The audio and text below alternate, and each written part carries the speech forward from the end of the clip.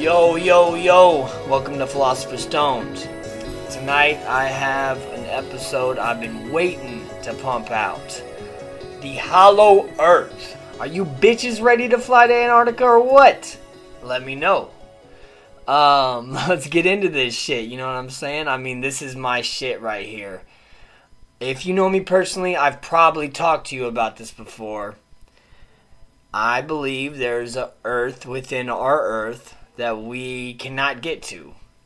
I'll explain maybe why we can't get to it, or why we're not allowed to get to it, or why it's been erased from our history, or whatever the fuck. You know what I'm trying to say.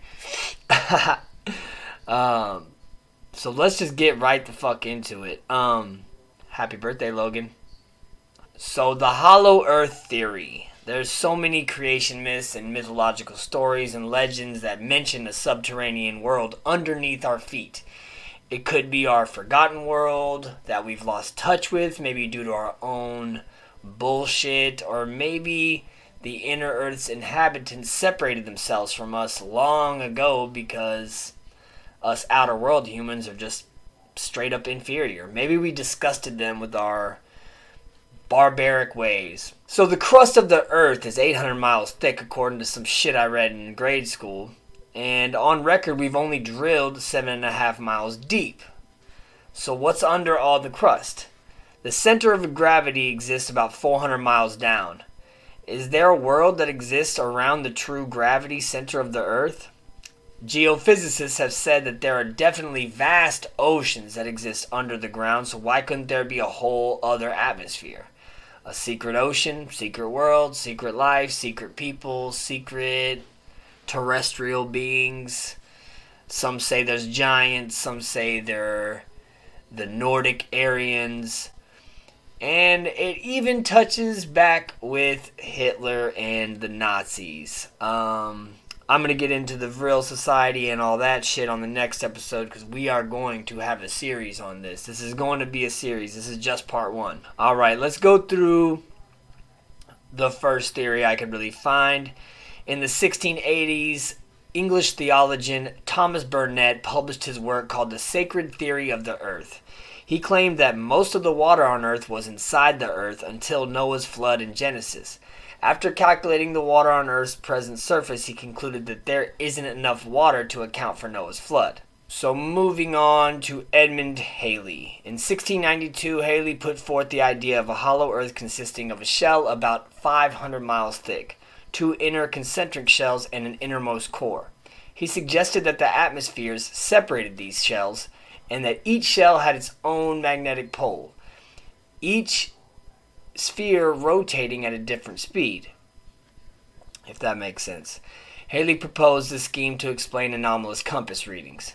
He envisaged each inner region as having an atmosphere and being luminous, possibly inhabited, and speculated that escaping gas caused the aurora borealis, if you know what that is. He suggested auroral rays are due to particles which are affected by the magnetic field.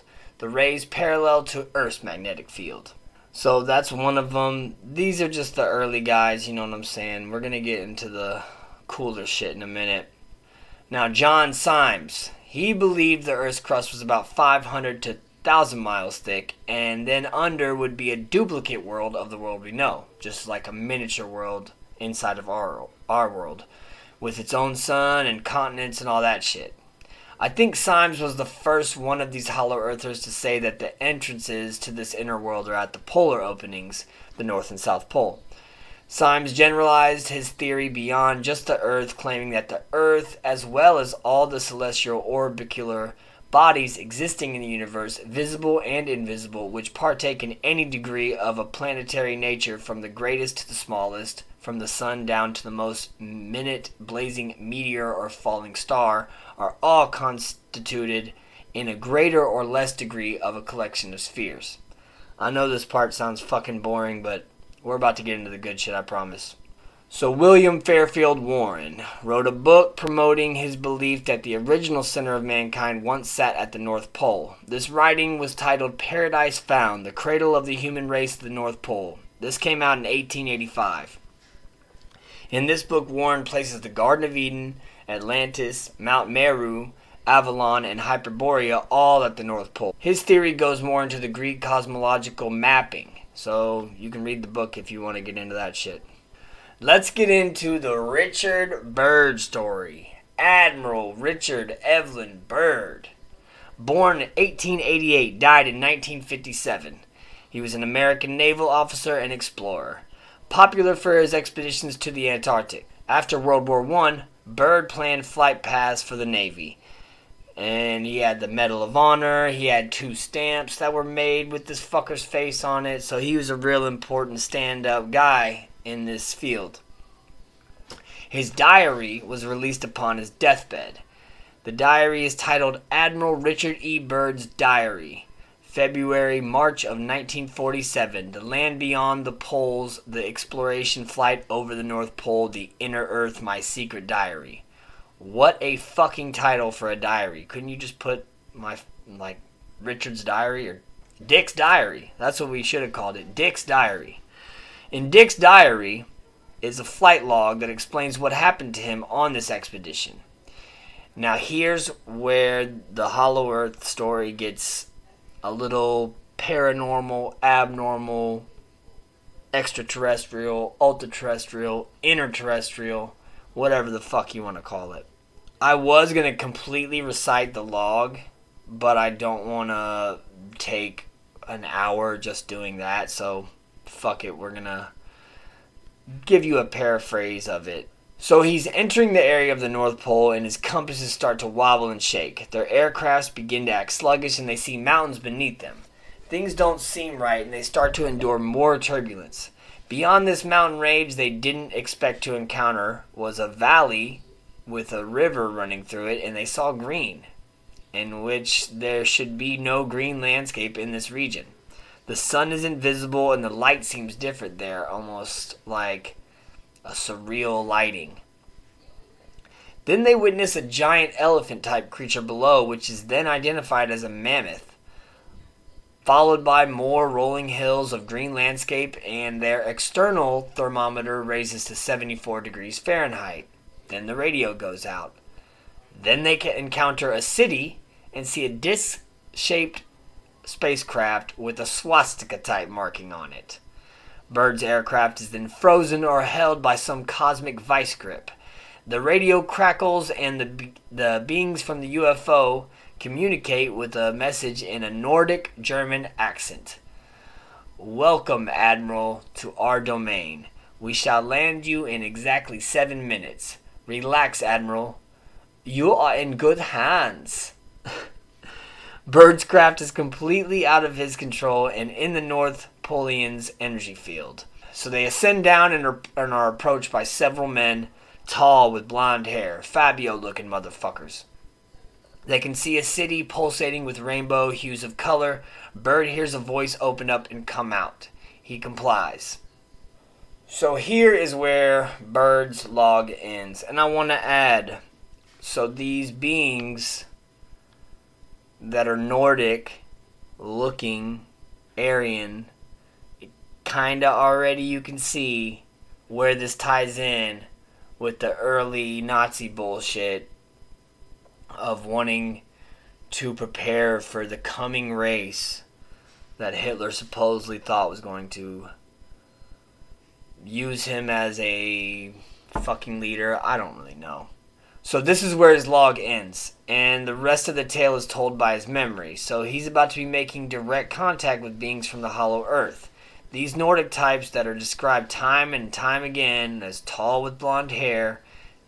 There's even other alien abduction stories where people are taken by the Nordics, or the Nords, or Ashtar Command, whatever you want to say. So Byrd says him and his radio men are greeted cordially. They board a ship with no wheels, and as they get closer to the civilization city, it seems to be made up of some sort of crystal, like crystal buildings. Byrd describes the city as some Buck Rogers type shit. They're given a warm beverage they don't recognize, but it's delicious. I would never drink it. The host wished for him to accompany him by himself down this elevator thing. Byrd feels like he must comply, so he goes. They go down to the Great Door, as they call it, and the host tell him to have no fear and that he's to meet the Master. Inside the room behind the Great Door is said to be a beautiful, colorful construction, almost so beautiful it's indescribable. I just described it. Seemed pretty beautiful. The Master interrupts Byrd's thoughts with a greeting from a warm, rich voice. I bid you welcome to our domain, Admiral. Byrd describes the Master as an old, wise man. The Master explains they let him land safely because he is a noble, known character of the surface world. You are in the domain of the Ariani, the inner world of the earth. We shall not long delay your mission, and you will be safely escorted back to the surface and for distance beyond. But now, Admiral, I shall tell you why you have been summoned here. So the Master mentions their concerns over the dropping of atomic bombs over Japan. He's like, look at us. Look how much more advanced we are. Look at y'all up there just dropping bombs, being dickheads. Byrd's like, okay, dude, what the fuck does this have to do with me? Why am I here? The Master stares at him like he's looking deeply into his soul, and after a few minutes explains that our race has reached a point of no return, and that there are humans who would rather let the world destroy itself than give up the powers they hold. Seems pretty relevant for 2020. Byrd agrees, and the Master continues telling him how in 1945 they tried to contact Byrd's human race, but their ships, the Flugelrods, were fired upon and pursued by our fighter planes.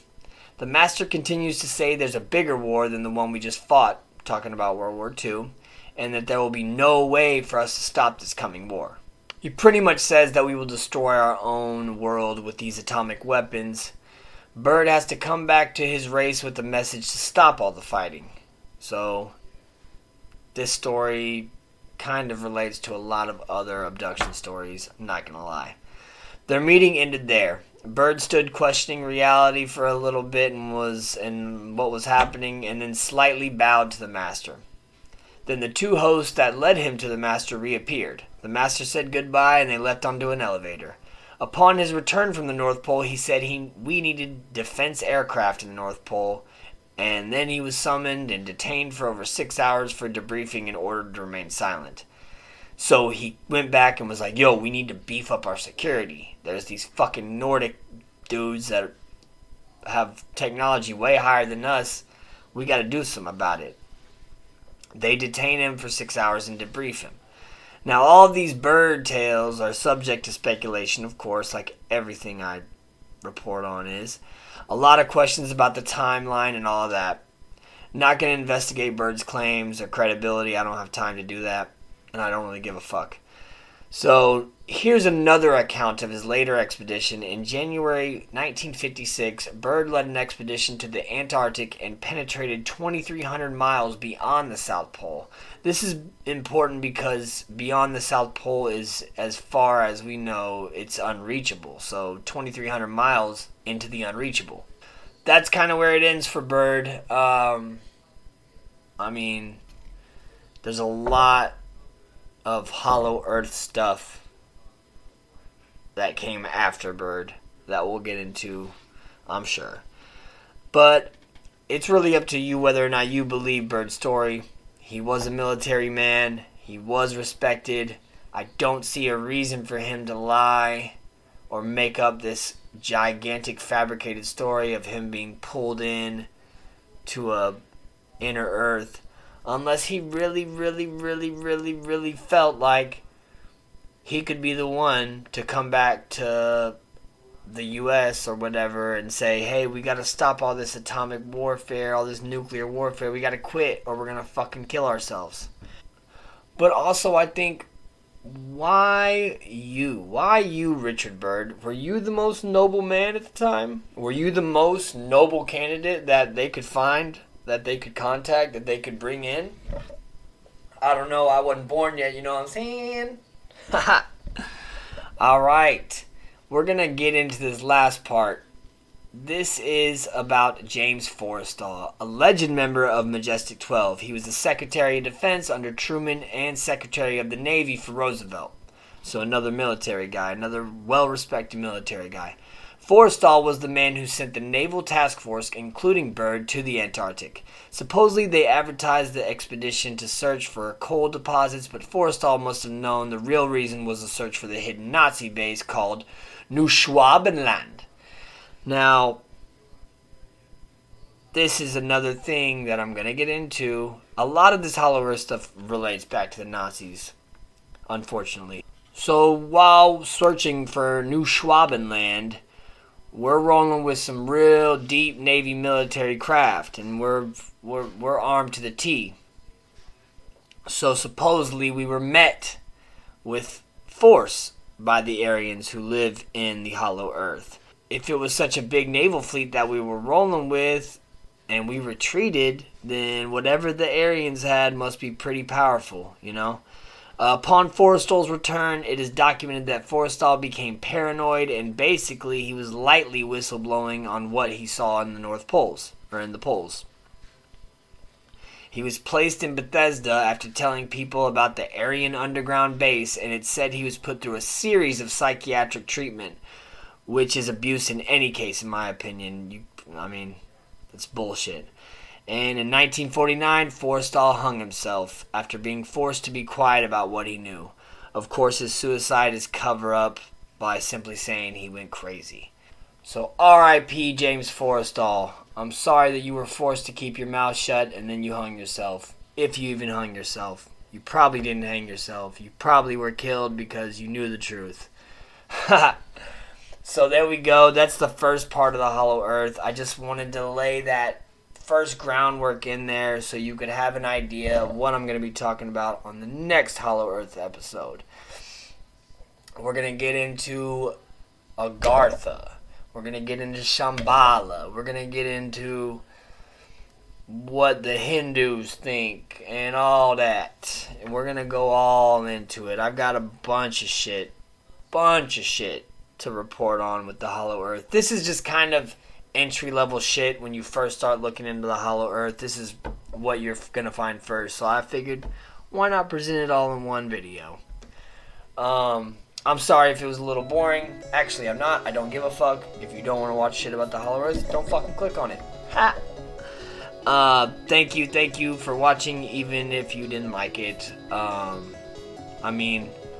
lot of people nowadays want to entertain the flat earth theory, which ties in with the simulation theory. And that's all cool, which I love to entertain too. Not the flat earth stuff, but the simulation stuff. But the Hollow Earth just seems very, very reasonable that with the geophysicists who have found vast amounts of ocean under the Earth's crust, why would there not be some type of world?